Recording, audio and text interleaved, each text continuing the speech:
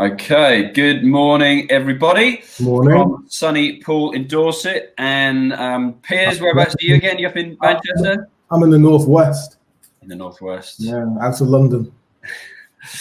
Indeed, me too. So thank you all for joining us today. I'm Alex Chisnall from Festival of Enterprise. I'm also fellow business owner, like most of you are going to be on here today. So interested in the questions that you've been posting up. And Piers can see all those. If you enter them in the live chat, Piers will be able to see them as well. We've got a bunch to answer already. How many of you joined us last week for the webinar? We had a crazy number of people on last week. So Piers is going to be covering how business owners, entrepreneurs can manage the current crisis, as well as what you can do in isolation, which we are all in. Those of you who don't know, I'll let Piers do an intro, but he's former investor on BBC's Dragon's Den. He's been a banker, a lawyer, non-exec director at the British Business Bank as well, and a Business Leader Awards judge. I think that covers it, Piers. Yeah, I think the key takeaways is that in my experience as a venture capital lawyer, corporate finance lawyer, corporate financier, investment banker, hedge fund manager, venture capitalist, leverage buyouts, everything basically, entrepreneur in good times, bad times. I've had to put companies that I've invested into administration, my own businesses, sadly, is that I basically sat on every side of the table, on my end of the table, a round table. So I've got a perspective or a view and opinion on almost anything you may have to, any question you may have to ask around business. And I know a bit about CBILS. You want to ask questions about that as well. That's my personal opinion. I'm not here officially on behalf of British Business Bank, but I am a non-executive director, so I've been pretty close to that. And I think what we can also cover as well is business as well, but also I think, this is a time where you talk about the practicalities of what you do with your business, and also about, surviving at home and maybe thinking about rebuilding, restarting a business, or even starting a new business, and how you go about doing that. But I think in most small businesses, and I guess most people have got a small business or thinking about starting one, time is of the essence. There's no point talking about some kind of white horse that's going to appear in 3 months if you can't do next month's payroll. So I think we can talk about the stuff that's out there in terms of help for the government, but also it's quite useful to talk about practicalities, because for a lot of small businesses that day is coming. Yeah, without a doubt, and there was good advice on last week's webinar as well. I think those businesses that can mothball, be proactive, get ahead of the game, are going to be the ones that survive. Obviously, everybody here is in very, very different situations. Really good turnout rate on today's webinar. Again, it's going up by the minute. I'll start off to have a look at a couple of the questions. You pick them out, and I'll. Okay, so this one comes. It seems to. Where is this go? Let me give you a bit of a thought. So yeah, question. So I've been asked a lot. I was talking to a journalist yesterday about what do you think is going to happen, and the key is this, right? A bit of an opener is if you've got a well-established business that could probably raise debt finance, for example, and has now got a problem and needs some working capital, you will probably find it reasonably straightforward to go and talk to your bank and get a standard commercial loan or one backed by CBILS. If you've got a business that is unprofitable, its revenues are very uncertain, it's very hard to formulate a plan that holds water, that shows how you trade out of this, or you're small, you're new, you're thinking of starting a business, then debt doesn't work for you. If you really are starting out, you may want to talk to a startup loans company. They do personal loans up to 25k per founder, so that's worth a conversation. But in most cases for small businesses, debt is not really applicable. So then you get into, well, what is? Then you've got these maybe articles in the press over the weekend about venture capital backed businesses. So these are companies that have had investors. It might be venture capital, angel investors. You hear, pre-seed, seed investment, which is early investment, or even real venture funds that have kind of shut up shop for the time being. They may be able to go and raise finance from their existing investors to tide them over, or structure some kind of instrument like a convertible loan. If you've crowdfunded, those platforms are closed right now in terms of most people trying to raise money. But again, there's access to finance. Now, if you're not really suitable for debt, you haven't really got that kind of equity sort of track record in terms of, think about equity is, there's no one's ever going to invest in your business if you're never going to sell it.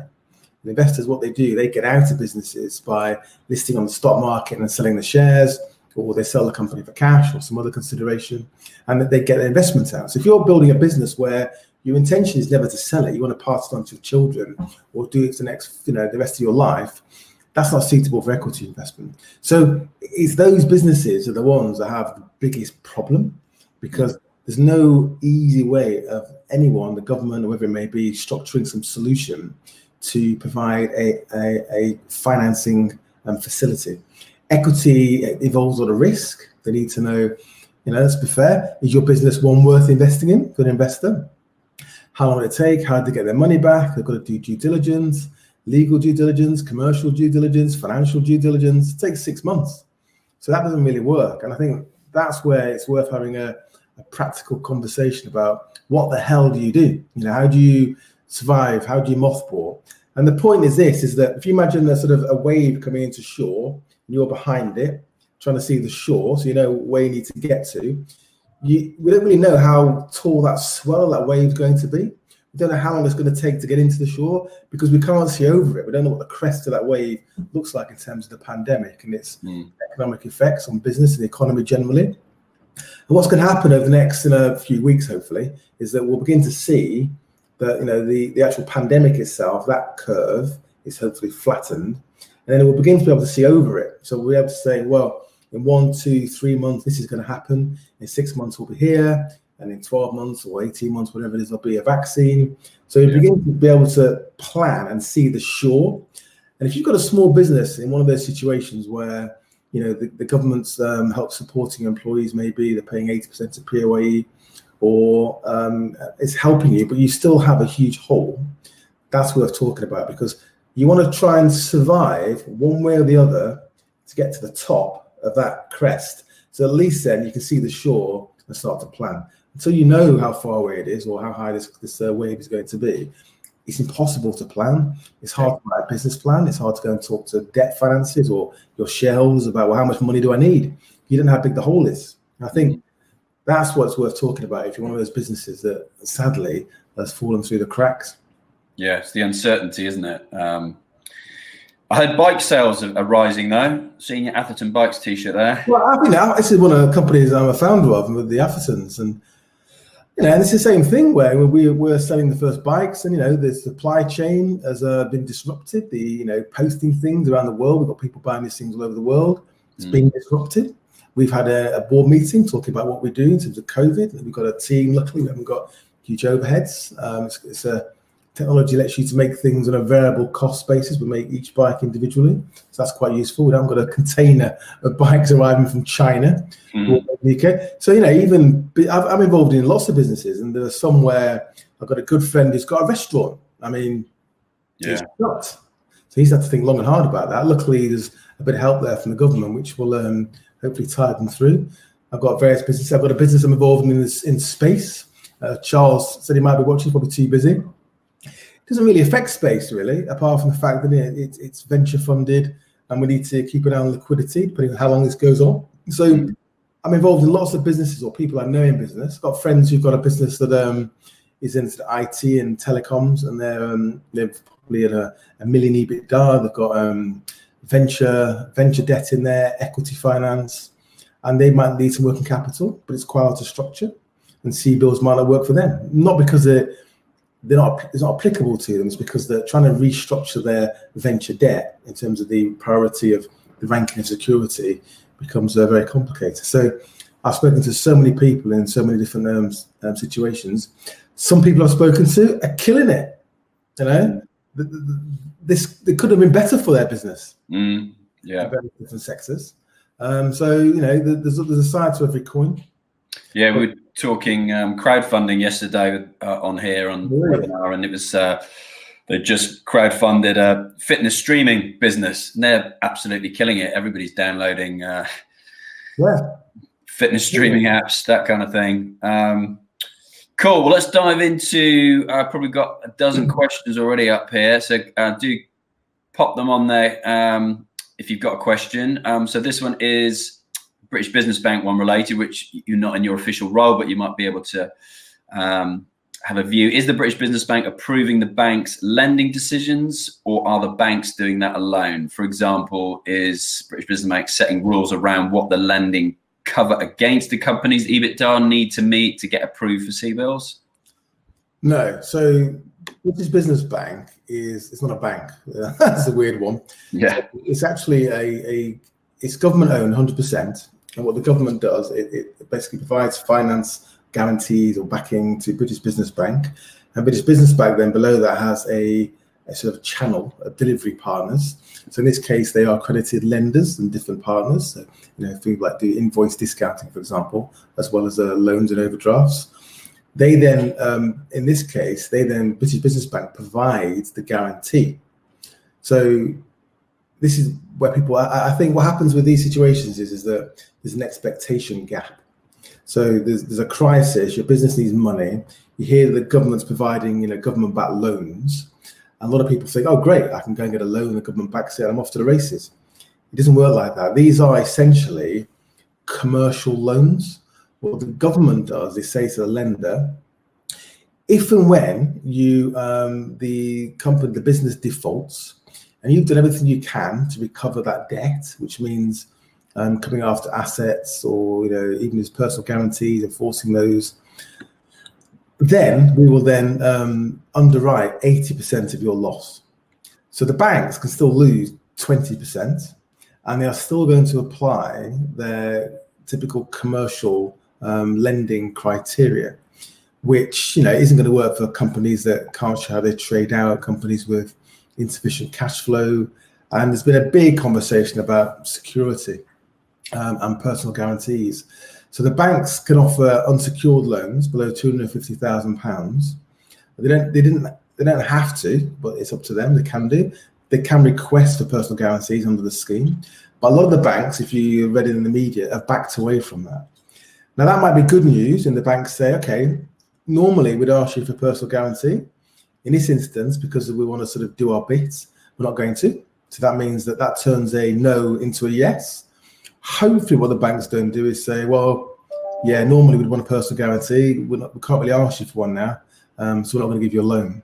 So I'm hoping it's more of the former than the latter. But the British Business Bank is not involved in the decision to lend money. And in its equity business, because it also does, it provides finance to lots of venture capital funds, it's not involved in the financing the investment decision. The venture capital fund managers are. So that's something that people should understand. I'll get the BBB ones out of the way first then.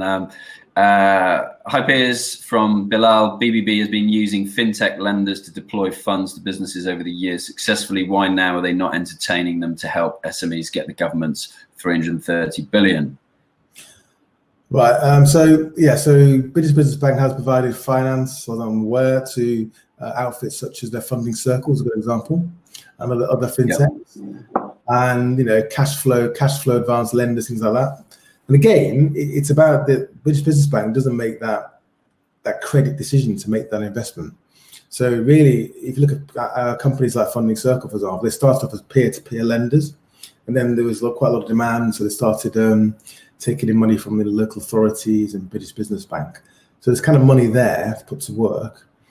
But again, they have a platform where they put their investments, the loans, into different sort of risk hoppers, and they have to manage that and make sure that they are, correctly explaining to the both sides of that equation, the peer-to-peer, what the risk is in that loan. So they are going to check, like any other bank, what the credit risk is and make loans that are appropriate on terms of interest rates that are appropriate too. So the thing is that if you could snap your fingers and create new structures and channels to market, distribution routes, then there's lots of things you could do. The issue is in a crisis is that, this is my view, you have to use the channels that are available. So there's no point trying to reinvent the venture capital industry and put together a load of fund managers making investment decisions. There's no point trying to suddenly create a bank that goes out and makes actual loans and get it regulated. I'll take a year to do it itself. Get it regulated and start making credit decisions. You're going to have to use the channels, be it banks, be it venture capital funds, whatever it may be, that already exist to expedite and speed up the process of getting money to people. You'll see that in the government schemes supporting employees, they've used the PAYE system. So in a way, employers are standing in for the state to almost get financial support to employees. Again, a channel, it's a route to the people that need help. Trying to reinvent that will take forever. And there's all sorts of complicated rules I won't even bore you with about state aid and things like that make things quite complicated. So we are where we are. I think the government has probably done as much as it can.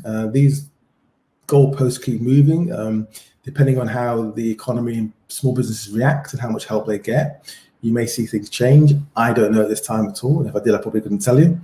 So things may change, but for now, although it's not perfect, I think they've done the best that they can. The reality is to, in some ways, and I hate to say this, is to sort of take that on board and make decisions on where you go from here based on where we are, not where you'd like us to be. Yeah.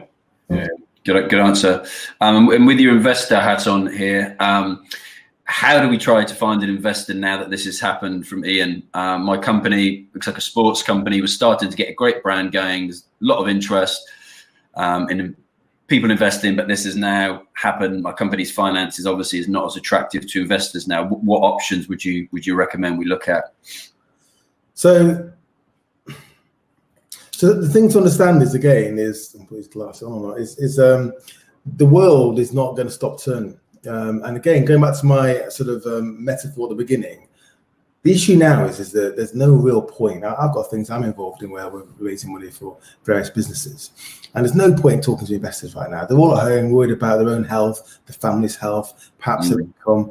Maybe they've got other portfolios, for example, stock market portfolio that's halved in value. Who knows?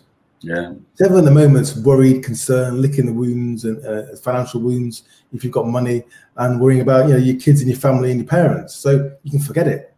Now, as that wave begins to crest and we start to be able to look over it at where the shore is, then people are going to start to sort of tentatively come out of their caves and look at what's going on around them, and the world won't stop. So the point I'm making is that if you're trying to start a business and you're just about to start it, you should think yourself lucky you didn't, because this could have been terminal. Yeah. You are still thinking of starting a business and you think there's a market and all the good things. By the way, I should mention, I made a course. I get asked the same questions, right? Yeah. And I thought I'll make a course. I'll do a few videos. I ended up making 76 lessons, and it's about 10.5 hours of content. I knew just 200 quid, but during the pandemic, it's free. So if you go to startup.pierslinney.com or look on my social media for the link and use the code STAYATHOME100, then my course is free for the time being. Is that capitals, Piers? I'll type it up here. I don't think it matters, but capitals I use. If you look at my Twitter or YouTube and the descriptions, you'll find links to all over the place. And the point there is that will help you. So spend the time now, perhaps, is learning how you might start your business more efficiently. But the point I'm making, as well, we'll get to in a very laboured way, is if your business you've got a good idea and it holds water and it can sort of weather a recession, so you need to factor that into your plans, that buying power is not going to be what it was 6 months ago, then you've still got a business idea, and there still will be investors out there. You've just got to pick your timing in terms of when you're going to start having those conversations again. And if you've got people who are interested, keep talking to them.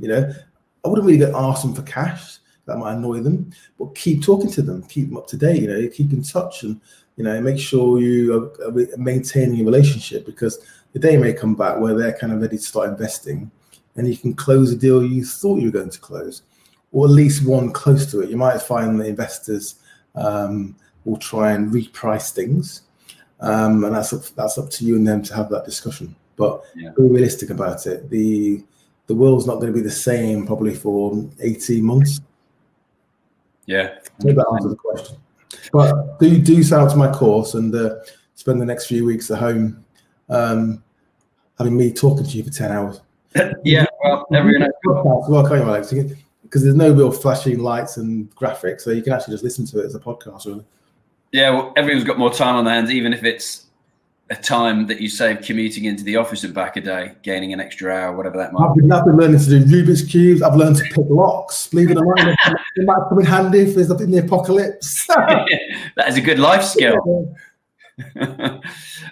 My question is about selling your business, Italo. I put my plans on hold because of the Brexit uncertainty and was gearing up to market it a month ago. It's a small business. My question is whether there's any appetite similar from small-time investors in general to buy companies. We're talking about small investment in the form of under 200,000. So probably answered by a previous question to a certain degree. Yeah, I've answered the question though. I don't think, unless you price it to go, and you find the right person that's cash rich. I mean, let's face it, right? There are lots of people who've got quite a bit of cash lying around, and this is a great time to be using it, but they're going to want a deal. So I think my previous answer probably covers that. Apart from you really need the money, you really are willing to price it to go, and you can find the right person with who can write the check. Let's have a quick look. Me and my partners are directors of our micro limited company. We run a plumbing and gas company. We've been told my partner can still work as a key worker for emergency situations. However, if he is only working for emergencies, which may or may not come, can we claim for any grants or loans? Well, I don't know about these things moving target, but the technical, isn't it? And the POA as well, and depending how you pay yourself as well. Is it POE? Do you pay yourself dividends? All this kind of stuff.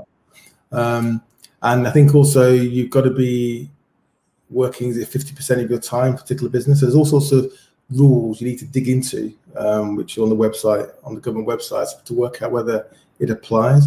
But if you're a key worker, typically, you're in a better position than most other people.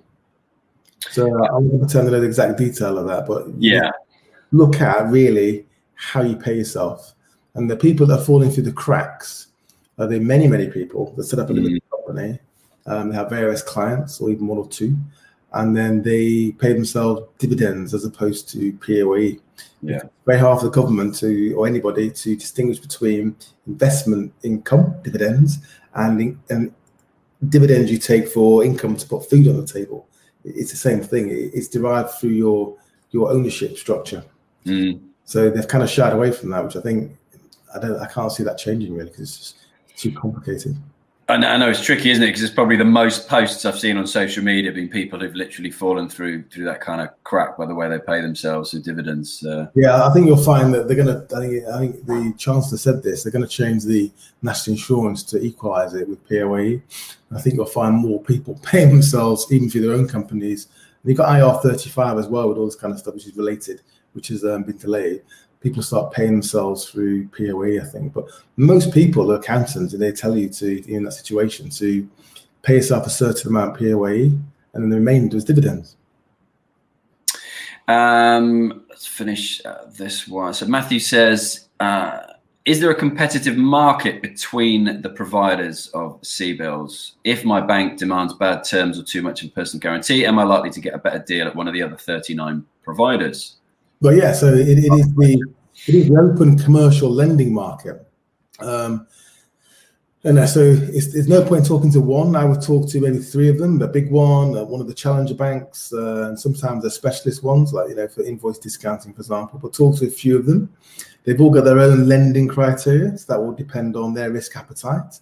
It'll depend on the terms, for example, the interest rate. It'll depend on the security, depend on their cost of capital. So there's lots of different reasons why might change the terms in which they're willing to write loans. Obviously, within the market, there's kind of a sweet spot in which they probably all operate in terms of structure, security, and pricing.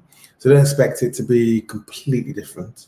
But it's worth talking to more than one of them. There's no government control over the terms. The government's obviously trying to, and then the press and public pressure to incentivize lenders to put money to work. But at the end of the day, it's their decision. Yeah, indeed. So a general point, actually, because I want to get it across, is that there are lots of different ways of structuring investment for your business, right? So if you're not talking to institutions like banks or venture capital funds, you're talking to individuals. This may go back to the chap who's looking for investment. There's things like convertible loans. So A convertible loan, the problem we've got at the moment is that a lot of small businesses are getting crash courses in corporate finance. They never thought they were going to raise loans or talk to banks, need a business plan, and suddenly they're finding they are. So a convertible loan, the idea is that you provide, you give a loan, somebody provides capital. It might be higher interest because there's more risk. Otherwise, you go to a bank.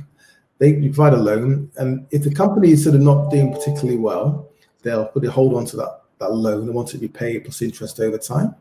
If the company starts to do really, really well, they have an option to convert the loan into shares in the business. So again, it only works if you've got a business where the plan is down the line to exit by listing on the stock market or selling it so they can get their money back out. So if they convert into equity, what they then do is they don't got a loan anymore, but they enjoy that upside, that significant growth in the value of their investment. So they have that optionality. And you can agree convertible loans with private investors typically. They're taking a risk because, at the end of the day, you might not be able to generate the cash flows you want or raise the future rounds of finance that you need, so there's more risk involved.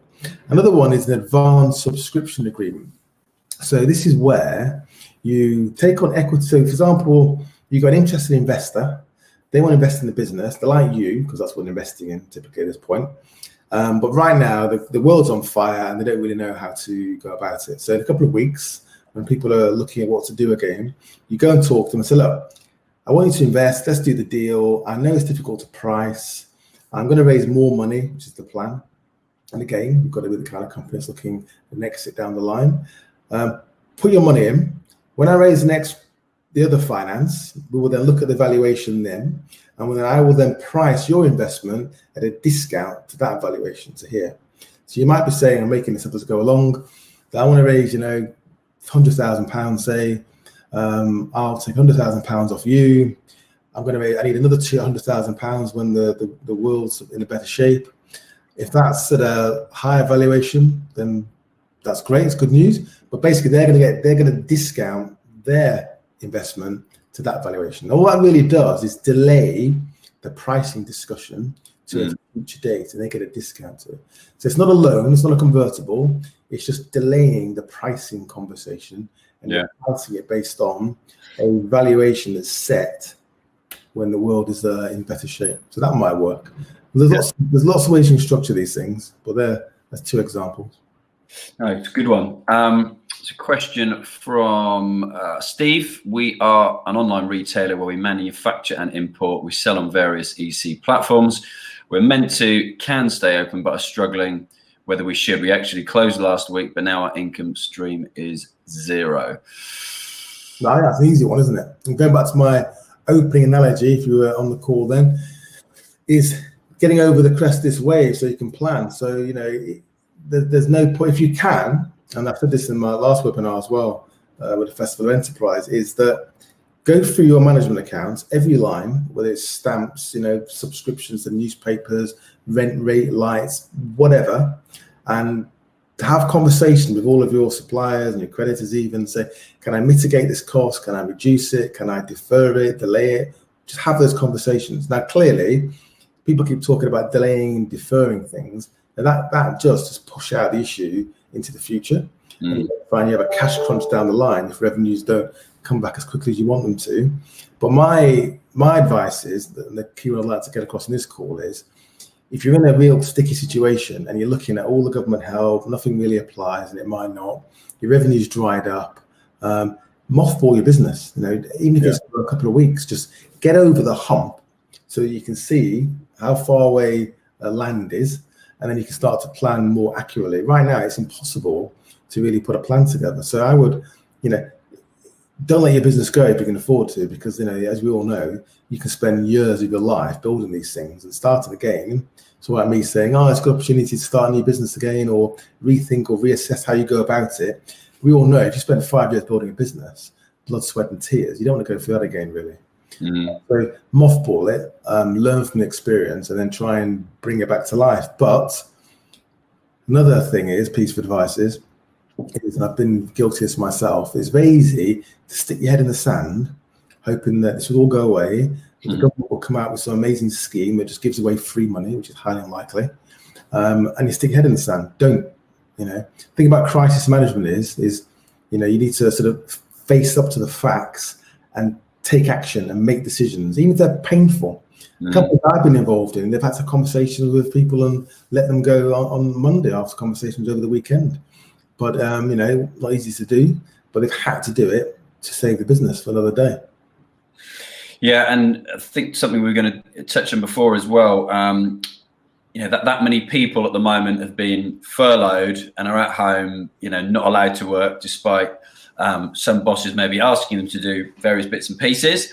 But those who've got a side hustle or have always thought of starting a business, what do you think of the current climate? And again, your analogy of the wave is a really good one, but what do you think people's appetites, current climate, etc., for actually starting a business?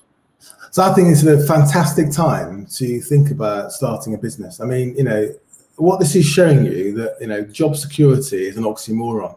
It just doesn't exist. It might be the economy. Who would have thought it'd be a pandemic? This won't be the last pandemic. No. It'll be worse down the line, trust me, probably in our lifetime. So, job security is something that is going away rapidly. And I put out on my social media in the past that, we talk about the gig economy and Uber drivers and delivery drivers and, there's privateer, Amazon delivery people.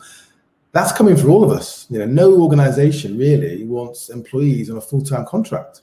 And down the line, what this has also shown, I think, the good news is that you can work from anywhere in most information economy businesses. Clearly, if you're driving a forklift truck, that's not going to work. So the world's changing, and if it's going to change, and I guess a lot of people watching this webinar are quite young, in your lifetime, the employment's going to change dramatically. So why not get ahead of the game and think about starting a business now? And this is a great time to do your research on a side hustle. Yeah, I've got a friend, I think he might be watching actually, and he's got a full-time job, and he said, look, he's got an Amazon business where he found a product. It's a product that's got a decent price, reasonable price, and what it is, 20, 30 quid, whatever it is, decent margin, has it made in China, I guess it tweaks slightly. It's delivered to the UK. It's held in, someone that checks check the right product's been shipped and there's quality assurance on it. It's then shipped by them to Amazon, held in Amazon by FBA. That's fulfillment by Amazon. And they do all the pick, packing and posting. All he does is marketing on social media and on Amazon itself. And he's got a business there, and it will take time to grow. But, it's a good side hustle. Now, that might not be what he ends up doing long term. But what you do, though, is you learn. And unless you've actually run a business, no matter how small it is, even if it's a simple Amazon business like that, is that you don't understand the mechanics of it, and also how difficult it can be as well. So my advice is, if you've got any inclination at all to start a business, this is the time to do it. There'll be no better time. You've got no other time like this to, as long as you're not a key worker and you're in a hospital ward, like my cousin today, who's a COVID ward lead, and she hasn't got time to do this. But think about what interests you, what gets you out of bed, especially in these situations.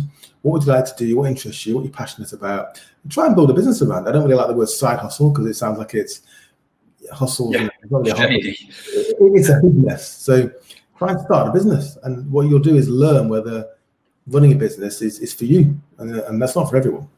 Yeah, no, I think you're right. I think you look at what you're passionate about, what you're good at, where your expertise may lie, and where those two things. And also, if it's like, I've got some people around here I met there. One's a soldier, quite a senior soldier, so he's working obviously, guarding supermarkets probably, but he's working, and his wife's got an online business selling and gets kids fashion accessories or something, whatever it may be, and she's fine.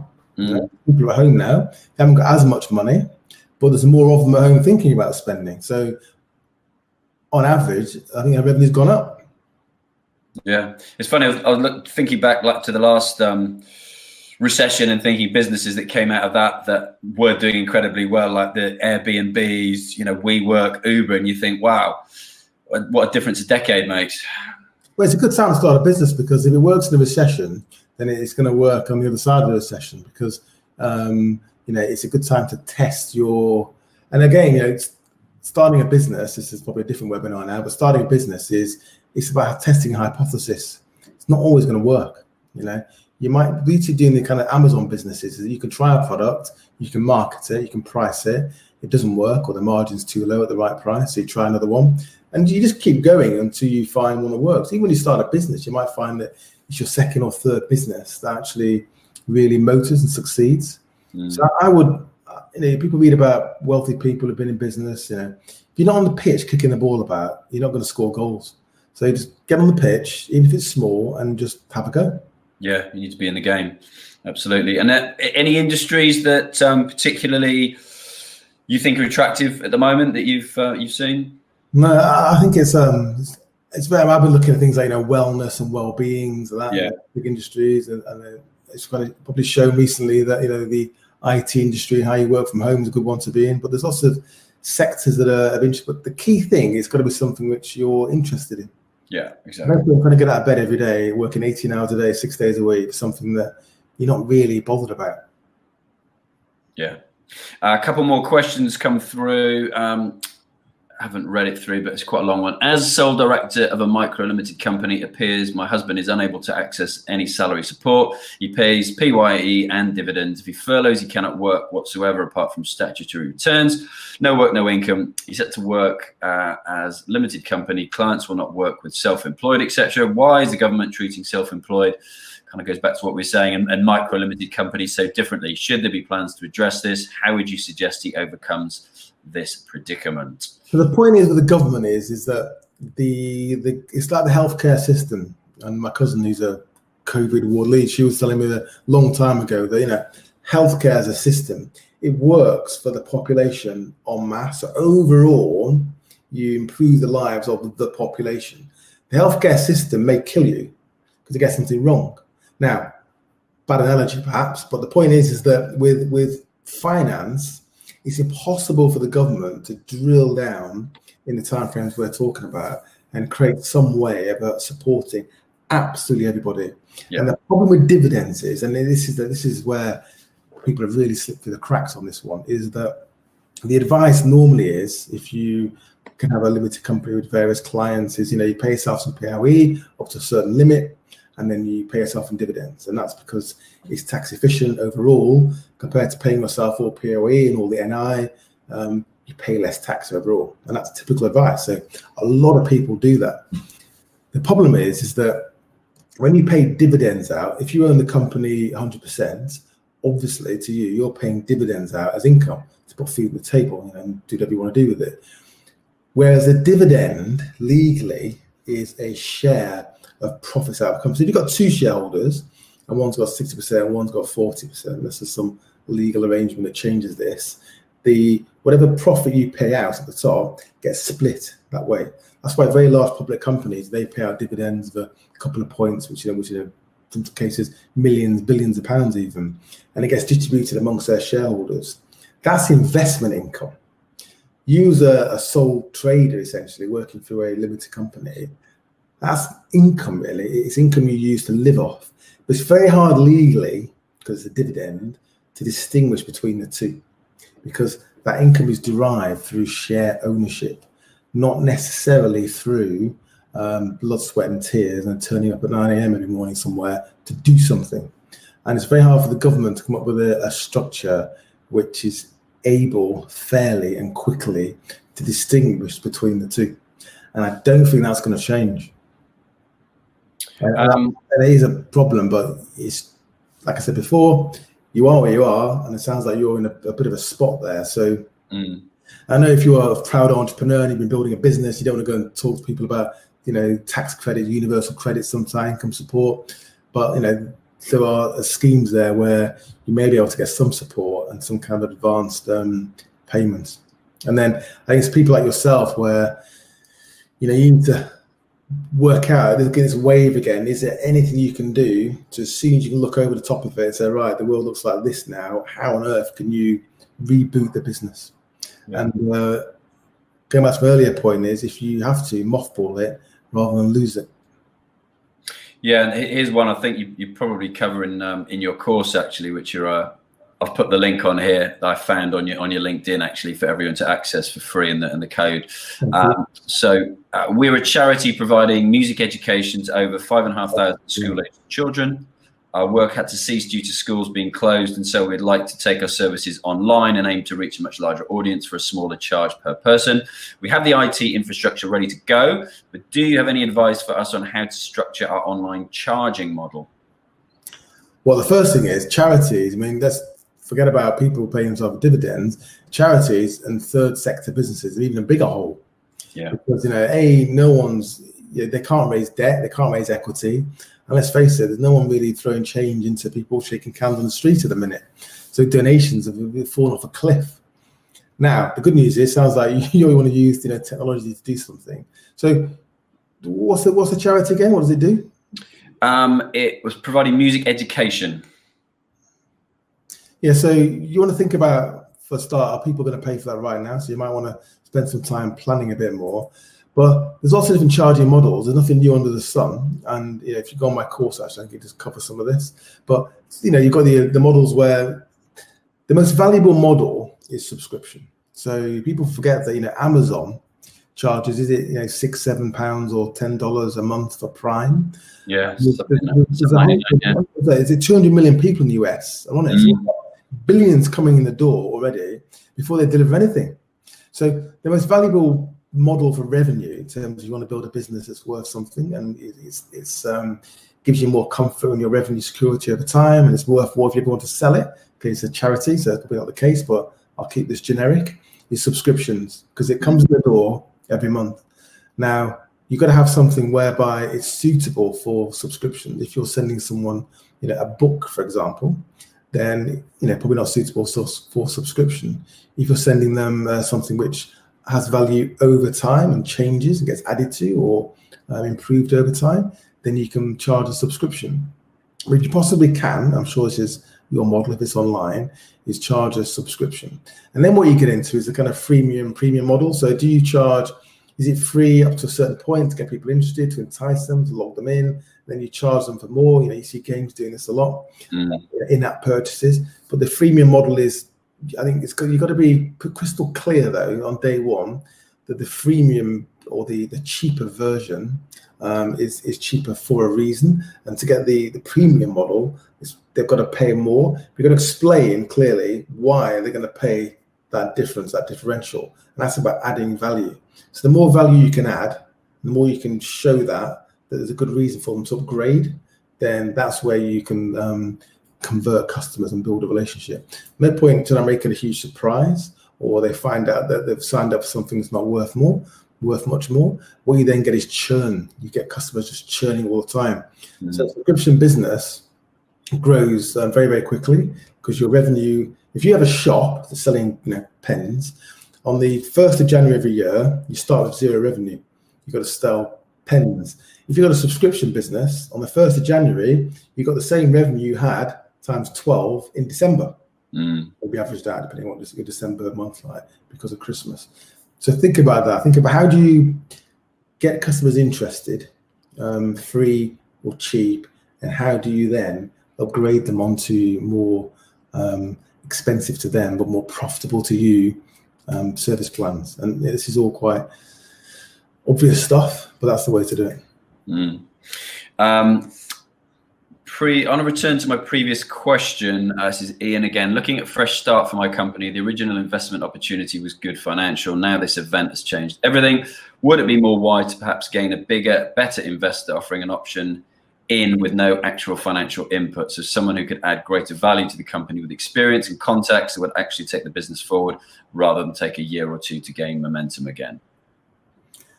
Well, so that's a nice problem to have. So the key thing is to get the money. Yeah. Otherwise, you haven't got a business. Second thing really is to get the money on the right term. So it doesn't really matter what relationship you've got with this person, whether you go on holiday with them or, went to their children's birthday party, doesn't matter.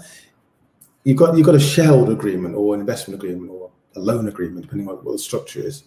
And that really is what dictates your relationship at the end of the day. So if you fall out or the world's upside down, they want to get their money back, and you just don't know. So the key thing is make sure you get the money, get it on terms that are acceptable to you. So both in terms of dilution, how much they take of the company, how much you're left with, but read the small print. So I'm an ex-lawyer, And I've seen too many entrepreneurs, even now, they have conversations, oh, I've just raised £1 million and look at me, aren't I clever? And I read the small print, and I know that within 3 years, they probably won't be working for their own business, and they definitely won't be owning any of it. So I can just tell by the structure that what those investors are trying to do. So the third thing then is, and it's a nice thing to have, is that investors that have invested in your business, B, on terms you're both happy with, so it's you've met in the middle, and C, they can add value, maybe be on your board, be a non-exec director. But I'd look at it in the cold light of day, almost in that order. Thank you very much. And this was just asking your personal opinion, which is, how long do you think it's going to take for the global economy to return to pre-COVID levels once the virus is under control and in decline across the world? Do you think it will be fairly quick, or are we looking at a fundamental impact that will take years to recover from? So if I knew the answer to that, my background would be my own island. But I think realistically, right, let's just rewind. So we're not really going to be in the all clear. So there's two things actually. There's a pandemic and there's a recession. Let's talk about pandemic. So pandemic, we're not really going to be in the clear until there's treatments actually have an impact. That's one, but more vaccine. And that's probably still 12, 15 months away. Even the expedited, purely because of the clinical trials that need to happen to make sure that when you deploy these things to whole populations, you know, it doesn't have a negative effect on a huge percentage of those people as well. So that's the first thing. So if you backtrack them, then we're looking at maybe lockdown for another month to 6 weeks, perhaps, depending if they can flatten that curve. Then you're looking at still, you know, the lights coming back on pretty slowly. So I think you've got 6 months really of people not really being clear on what's happening. And then there's going to be a whole conversation about, well, when we come out of this, what's the recession going to look like? What's the impact going to be? Which sectors are going to be hit the hardest? How long is it going to go on for? How deep is it going to be? So you can have that issue as well. What's investor sentiment going to be like in terms of debt and equity as well? So you've got that. That's going to take time. So you've probably got 18-month recession after that. So I think you've got 6 months until we really know where the shore is, going back to my earlier metaphor analogy, about how far we get over the hump and start planning to get to shore. You've probably got 12 to 13 months till we've actually got some kind of vaccine where it can be cleaned up. What we're thinking about then, you've got a recession going into 2022, and how does that impact things? Yeah. So they're all going to be intertwined, so it makes it quite complicated. But I think the government has to take us along on a journey, and they can't sort of tell us the bad news very, very quickly. I just don't think this is going to be over and done with in a month. No. 3.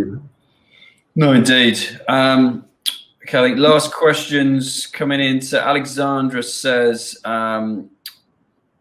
2 parts. So any tips on promoting virtual social events quickly would be brilliant. Any marketing advice? If you're moving social events to online using Zoom, do you need to change your T's and C's? Bearing in mind, I've added the event description using Zoom as a third party. I mean, it's essentially the first question actually. So essentially, marketing is something you're gonna have to try and put money into until you find that what the ROI is, what actually works for your business. So there's no easy way of just converting say an offline business to an online business. And using social media is great. The key is cutting through the noise. Yeah, I've got like an Instagram account. I've got like 5,000 followers, not a huge amount, and I kind of put content out all the time, and it never really moves. The minute you pay, the minute you sort of promote your posts, boom, things start ticking up. So it's a question online is, and this is the beauty of online marketing of the day. Again, it's in my course, Alex. There's a whole section on this. Is that you get almost an instantaneous ROI, return on investment. You spend £10, £50, £500. You know whether that campaign, that creative, that copy, whether it worked and the extent to which it worked. Now, I know people that are marketeers and they love marketing, but they can't stand data and numbers. And that's where it's going. So you might have some creative, and the copy all needs to work clearly and match your brand. But then really it's about data and numbers, and just try things and see what works. But the thing is, you've got to find something that cuts through the noise, because there's just so much of it. And a lot of platforms out there that allow you to, make event organization and selling tickets like Eventbrite, lots of big ones as well. Very, very simple. But the marketing really is down to you being creative, finding a way of getting through the amazing noises out there, and just try things. And also don't throw £500 at something. The beauty of online marketing, you can do it 10, 20, 50 pounds, try it, see what works. And when you know what really works, there's a positive return on your investment, then scale it. Yeah, because as you said, cutting through the noise, when the likes of Facebook are only letting 5-10% of your followers actually see your free posts, it's becoming a pay-to-play game, isn't it? I don't do Facebook. I can't bother. I probably need to. I should do. I probably end up getting someone to do it for me. I just don't touch it. But I've done a bit of Instagram, which is Facebook, I suppose. Facebook's owned by, yeah. So you can't really say you don't do Facebook, because they own WhatsApp and Instagram. Yeah. But the thing is, and the thing about marketing is that marketing is especially digital marketing.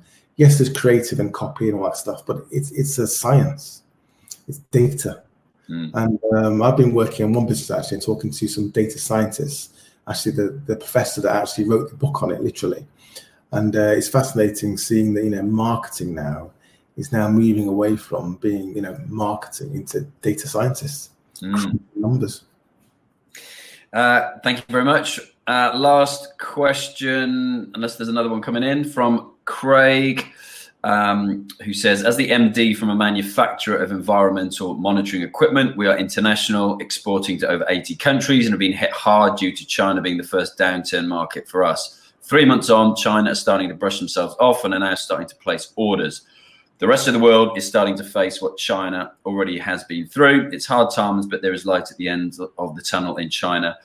For us, the situation is hard in Europe at the moment, but as we get near the top of the slope in Sealand, things will improve. That's a great example of a great business. Sounds like you're in a great space. What you don't want to do is lose it because of this 6 months of actual real pain. And I think what you're doing is think about how do you take those hard decisions, take action, lock down the business costs as well as being locked down yourself, but go through it, make the difficult decisions, and make sure you get through to the top of that wave so you can see the shore. Then you can start to plan. I think you'll find your supply chain begins to right that ship a lot faster than the markets you want to sell into. So you need to think about that. Be careful when you start turning costs on. Don't be, again, you're probably teaching stock exit, you've got a sensible business, I think, is don't try and be too optimistic and turn all the costs on, but you really, really know that your market and your customers are willing to start spending again. So it's about getting that balance right. But it sounds like you've got a great example of business with a future there. So hang on to it. Yeah, that's good to hear, Craig. Like just from my point of view, with business that I run as a podcast agency, like a couple of clients cancelled because they were manufacturers in China. So that's nice to hear. They push their plans back to next year, but maybe we'll see people can see there's, the downturn has been, outridden, then things will pick up for everybody. So that's nice to have somebody post in a positive post like that, Craig, and we wish you all the very best. Just to finish up then, maybe, Mike, we've asked our mortgage lender if we can go interest only for a short period. The answer was yes, but they said the account would show in arrears. Not very helpful when we do large amounts of borrowing. Any ideas? Is that a business or personal? I think it must be a business then. Well, I mean, to be honest with you, the credit ratings, all these people, the rating agencies, they're going to have think about this very, very long and hard, because almost everyone's credit is going to be in the toilet. So and this is corporate as well as personal. So it's a question of if you're going to have late payments. So they're going to have some kind of moratorium or something, or some understanding about what actually happened during a particular period of time. Obviously, I don't really know the ins and outs of your particular mortgage and the structure and your relationship and who it's with and what the business is and the assets and the equity and the debt and all that stuff. But good to have those decisions. But there's going to be a bigger discussion, I think, somehow. I haven't seen much about it yet, about what's going to happen on credit scoring and rating agencies. Yeah, I think sadly that's probably beyond our pay grade. Yeah, that is going to be a huge question, 100%. When that comes out, we don't know. Any closing remarks, Piers, or we're coming up? Yeah, no one get across, I think, is that this feels like Armageddon. It's all doom and gloom. You can't pick up anything without reading about COVID, and and sadly people are losing their lives. But from a business perspective, you need to understand that two things really. One is there's no point sticking your head in the sand and pretending it's all going to go away, and then the government are going to come out with some 100% back loan scheme, or they're going to start investing in venture capital direct into small cap businesses or small businesses or micro businesses even. I could be wrong. I just don't see it happening. So you've got to face up to realities that you are where you are. If you paid yourself via dividends, I can't see the government fixing that very easily. So you are where you are as well. So that's the one thing is take action based on what you know today. Don't wait any longer before you take those actions, because it's just going to make things get more complicated.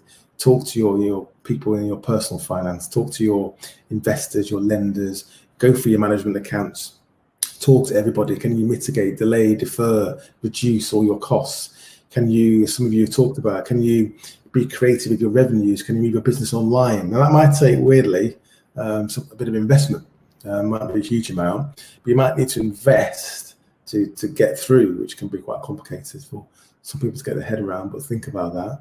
And the key point, the last point really is to, if your business is in trouble and you really can't see how you can get through this, is, don't just give up on it, is try and mothball it, try and have those conversations, make the difficult decision to save the business, to get to the top of this wave, this crest, this hump, whatever you want to call it, so we can see how we get out of this and what the future looks like and how it's going to end.